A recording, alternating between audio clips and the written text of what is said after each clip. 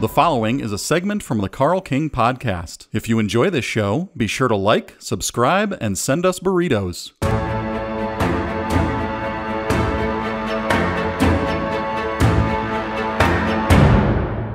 Up next, we've got a horror film called X.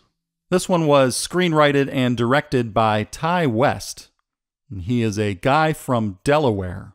This film stars Mia Goth as two characters, both a sort of younger and older version of herself, the antagonist and the protagonist.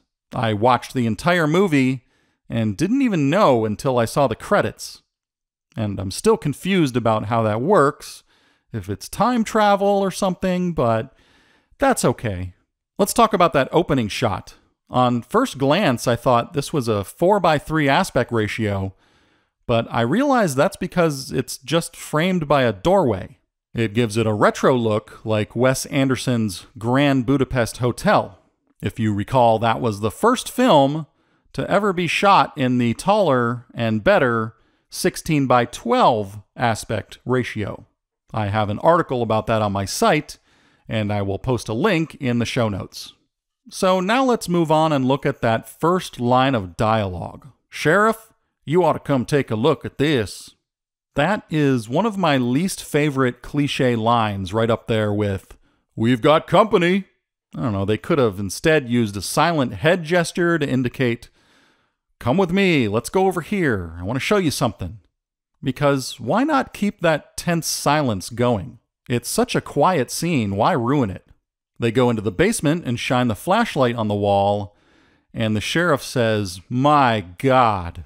And it was a strong choice to not show what he is seeing. The filmmaker left it up to our imaginations. Good, good, good. Now, a couple of scenes later, we get an abrupt tonal shift to very lighthearted. It's daytime, and Mungo Jerry's "In the Summertime" is playing, with all that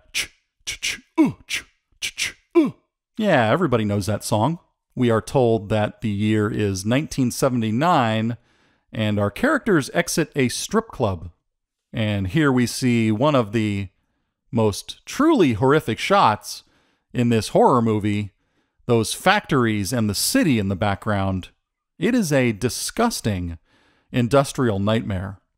They get into a van, and it turns out that they are a small film crew. There's some fun and games, and then they stop at a gas station, but it begins with a close-up shot of a rooster. And I was thinking, wow, how did they get that rooster to stand there and then walk out of the shot with such perfect timing? At the end of the gas station scene, there's a transition to the next scene. Now, common transitions between scenes are hard cuts or wipes or dissolves, but instead, this transition cuts back and forth a few times, like the movie had to make up its mind before settling on the next scene. And this happens throughout the film.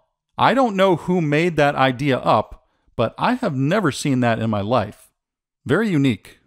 There are also what I would call compound shots, where a character will leave the scene, and the camera keeps rolling and moves over to another mini scene, like panning over and pushing in on a television screen. Or it might start with a mini scene before moving over to the main scene. It gives the impression that the viewer kind of wandered into or out of it. Now, the premise of the story is this. The characters are shooting a porno movie out in the country.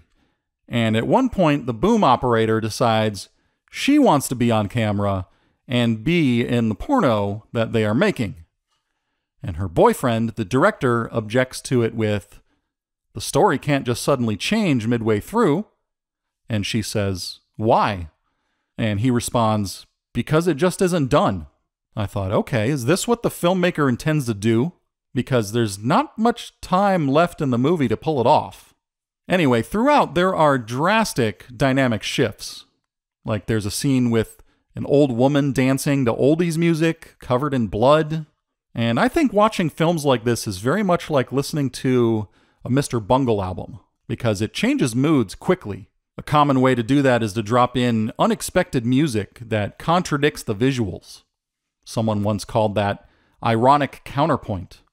And I'm into it. But then about 3/4 of the way through the movie, I guess because it's now nighttime, the killings start. The slashings, the shootings, the stabbings. So I tuned out and took a break, went and did something else. And it's not that gore in movies upsets me, it just feels like a waste of time. It's too predictable, like watching sports. I feel like the bad guy just lines them up and kills them all one by one.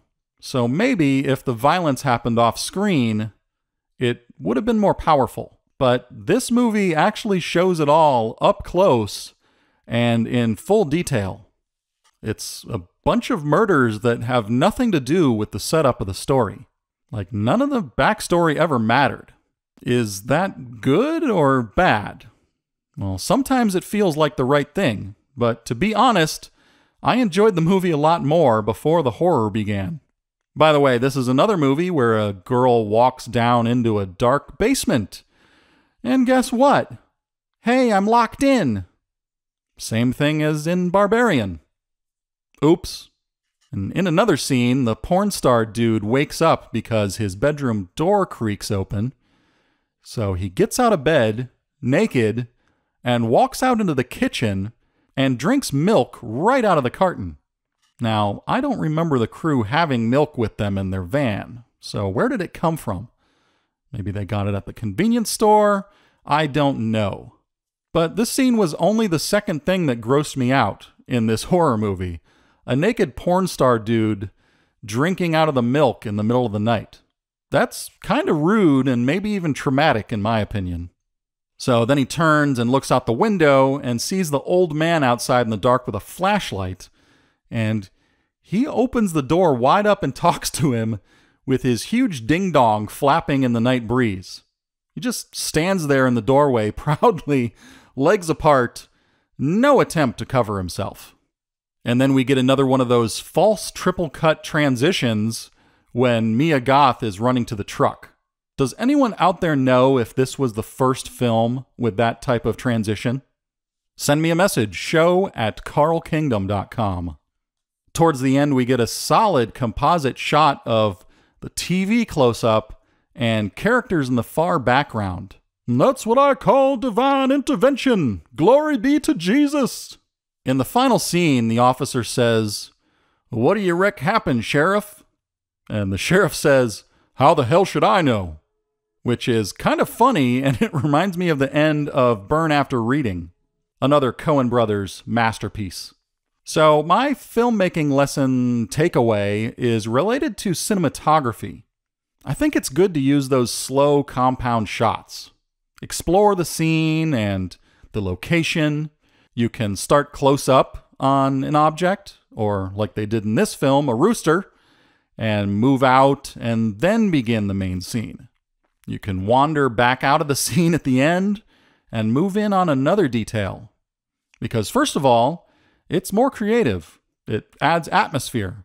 And second, it'll help you avoid jump shots later in the editing because it gives you more material to play with. I'm giving this one 5 out of 5 stars on Letterboxd, even though if it were up to me, I would have cut out the last quarter of the film. If you enjoyed this segment from the Carl King Podcast, remember, you can also listen on Apple Podcasts, Spotify, or through an old rubber hose.